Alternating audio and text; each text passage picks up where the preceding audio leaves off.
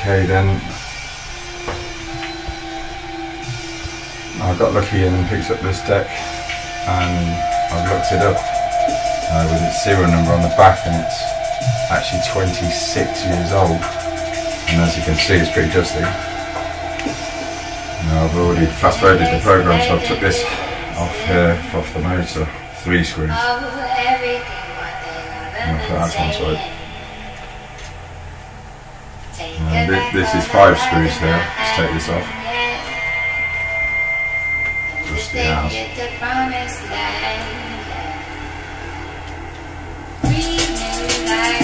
And again, took the liberty of taking the screws out in advance, so got one here, one here, one here. You've got one here and there's one hidden underneath here. You have to be careful with that one, it's difficult to get to. You've got one screw here, and one screw down here, and one here.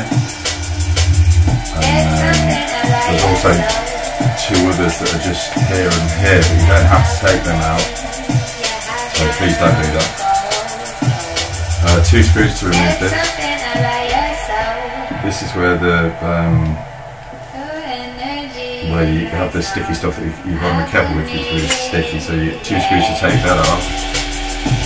And it's a heat sink compound, because it has to work on itself there, just to make it all good. This cable here is for your pop-up light. Yeah.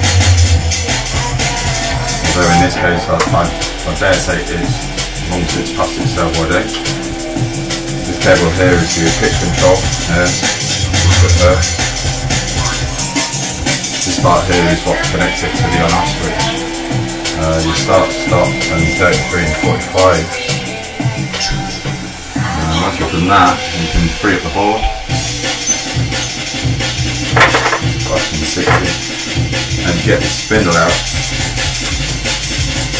This bit, very important bit. Now just for having a brush this stage. That's the first part of the video anyway.